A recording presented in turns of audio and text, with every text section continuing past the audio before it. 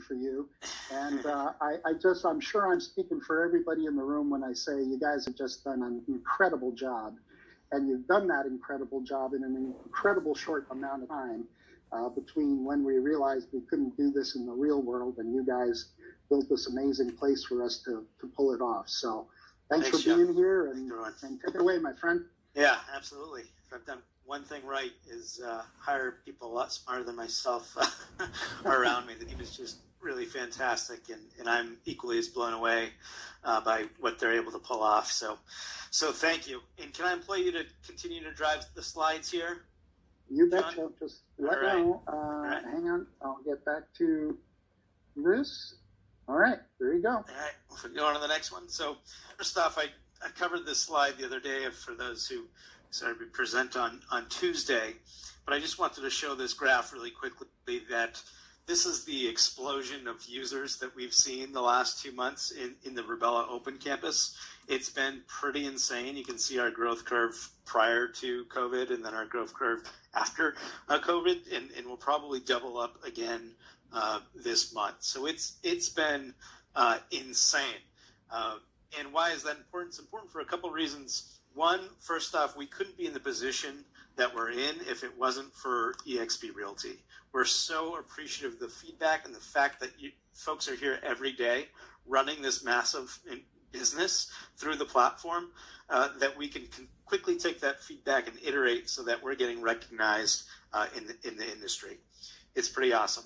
We can go to the next slide.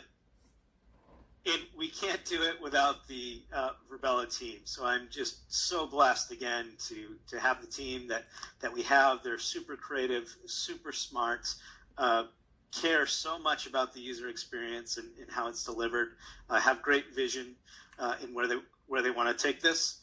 And we're growing the team. So the other advantage of our business growing outside of eXp Realty is that we get to double down, triple down on our investment in the team to move the platform, faster, that much more faster. So excited about the number of people we're adding to the team right now. We were about 25 a couple of months ago. I think we're closer to 65. We still have a bunch more positions open. So that's going to raise the tide for everyone, all of our clients across the board, including eXp Realty. We're hiring more senior developers, more artists, you name it. We're hiring them, and we're all going to benefit. And if we can go to the next slide, please. Before kind of COVID, we haven't been that recognized in the industry. We haven't been great at marketing, to be honest. So while we know we've had a great platform out there compared to some of the competitors, the rest of the world hasn't really known about it. Just within the last couple of months, respected third parties, in the space who know our competitors quite well, did some independent research without our involvement, and they came back and found that we were the best platform for conferences and in big events on the enterprise side. And there's some big names on this list. So if we look at AltSpace VR, that's a Microsoft product. We see Mozilla Hubs. We're not competing against little mom and pop development shops here and there. We're competing against big industry, and things are going fairly well. So again, really shout out to the team. There's still a lot of work to do. Things that are changing in the broader ecosystem, like 5G, better internet, better commodity hardware, will allow us to continue to push the limits and scale things and improve the platform. Go to the next slide, please. So holy shoot. We hit some big numbers this week. We've hit record numbers that we've never hit before. We had session, I think Barbara Jean shared this with me, it might have even gotten higher, but 1,081 people in an auditorium. I think our competitors support about 50, as a max. So on the front end, you might not see some changes, but we're doing a lot of things to the pipe in the background to support larger and larger numbers, both within a room as well as across the whole campus. So I think on Wednesday we had close to over 2,000 people in the environment at the same time. And wow, the impact on community, to see the level of community that can happen in eXp worlds, quite similar to what happens when we get face-to-face together is quite inspiring to see. And we know we need to continue to push those numbers because we know you all are going to keep growing the business. So we'll keep up on our end. Go to the next slide, please. So yeah, the convention hall, I hope you've all had a chance to experience it. If you haven't, definitely get there. But literally the team put this together in less than 2 months. It was a heavy sprint, lots of design meetings, a real team effort. Just really proud of the team. Hope you're enjoying it. This is what we consider iteration 1. It's only going to get better. And we want to think, what things do we do that are one-to-one, kind of replicate the real world? And then other ways, how can we do things in these types of environment that you actually can't do in the real world? So those are some of the things that go through our head when we're designing, and we'll continue to iterate, but quite happy with this first pass here, and I hope you're enjoying it as well. I know I ran into a couple of colleagues who I rarely see and don't work too closely with because they're more on the realty side, but I bumped into them there, and it felt, again, it's very similar to the in-person conferences that we've been going to. If we move along, so what's been cool in this unfortunate time of this pandemic, we've also seen an explosion of eXp folks getting eXp team suites. So team suites are private areas within eXp world that are purchasable for $100 a month, and they've also just exploded. We've seen huge uptick in usage of the world since the start of COVID, and it's a testament to the strength of the community that eXp Realty is, and their willingness to be agile and pivot, working remote. So it's been fantastic to see all the teams using a team suite in continuing their business. And next slide. So also, we think about accessibility of the technology, and we think about supporting kind of older technology, but also cutting edge new technology. So we'll continue to build out mobile application and the desktop application, but we're also pushing really far ahead. And you can actually today get into eXp world with a tethered headset. So like something like the Oculus Rift or the HTC Vive. These aren't the standalone devices. We're still aren't quite powerful enough to run the worlds. So we want to build for those eventually. But right now you can get in here fully immersive, which might have some interesting applications going forward. Next slide. We also have, I just got corrected that I really shouldn't be calling it a support center because it's not just for support.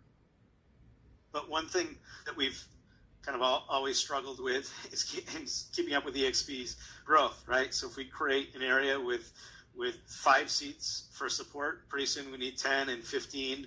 So just like this auditorium, we can scale in and out. We're creating a system that a number of departments will be able to use to be really dynamic and agile as eXp continues to grow.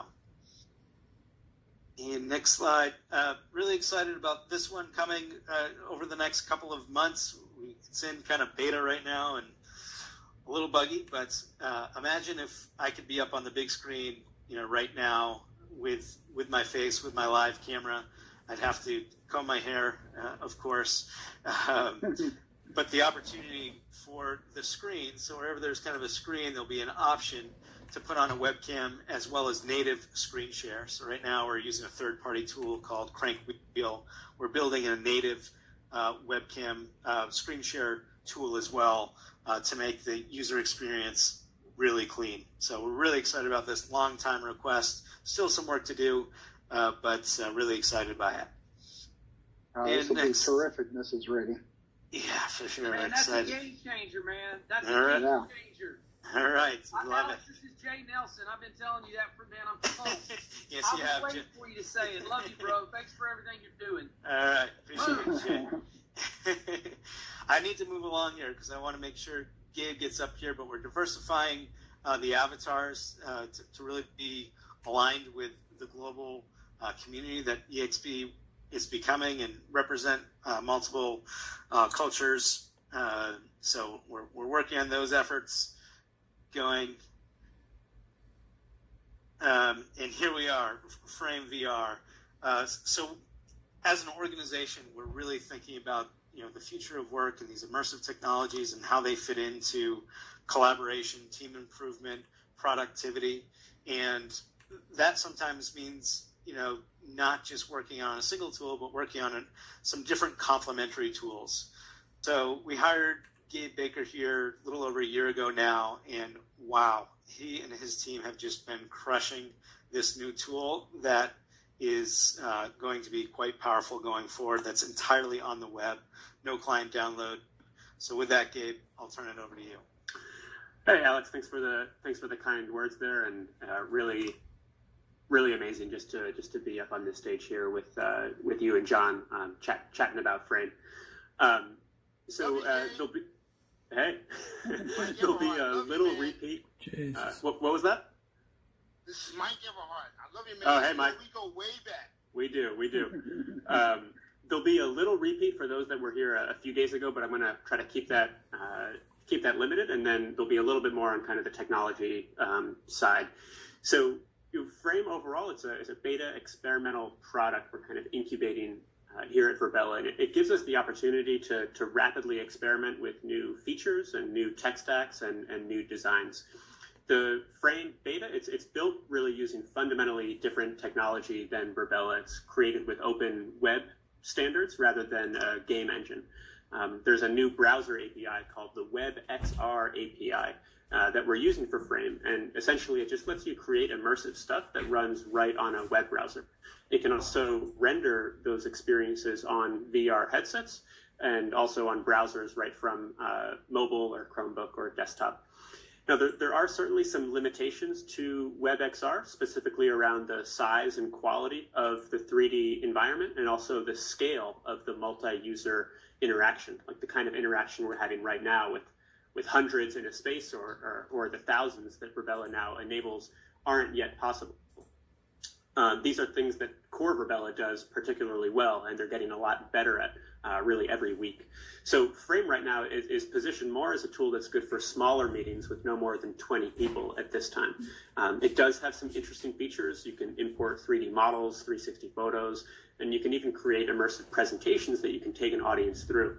I remember in 2019, I gave John the pitch for Frame, and I did it inside Frame by guiding him through an immersive presentation. This sort of accessibility and content creation opens up interesting possibilities for realtors and the world at large.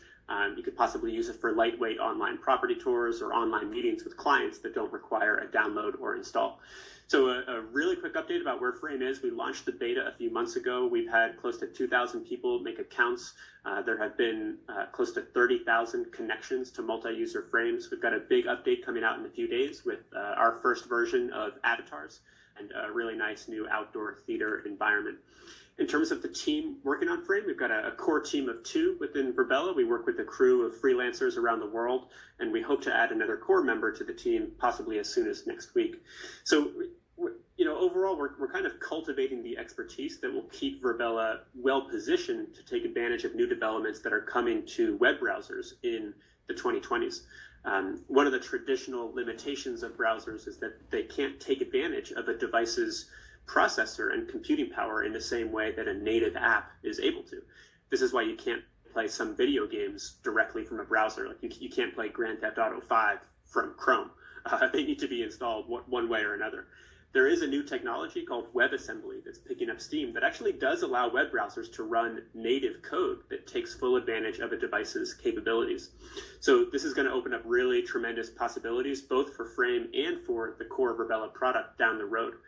We're learning more about large-scale networking on the web so that we could eventually have large-scale multi-user interactions from the browser. And this is really only one of many routes to this. The advent of 5G means that highly detailed immersive experiences will be able to be rendered on some server somewhere in the cloud and then streamed to any device that has internet access. So overall, we're just making sure we stay up to date with all of the above technology so that we can be on top of it and not playing catch up in a few years. And Frame kind of gives us that testing ground to really rapidly prototype with some of this new stuff that we're confident will eventually trickle to the core VirBELA product, and also might make Frame a valuable product that has its own legs and can be monetized on its own. So I do encourage you to check out Frame at framevr.io. And email me at gabe@framevr.io if you have any questions about it. We also do have a new workplace group for Frame VR, so please join that as well. Thank you, John and Alex, for giving me the time to ramble up here about Frame. All right, that's great, Gabe. When you gave me the pitch a little while ago, one of the very interesting things you showed me was how 360 photography really plays well with this technology, and how you could really, walk through a scene and a scene that had been augmented by, three-dimensional objects that you had put in the scene is very powerful. And I'm looking forward to the applications you're going to cook up. Cool. All right.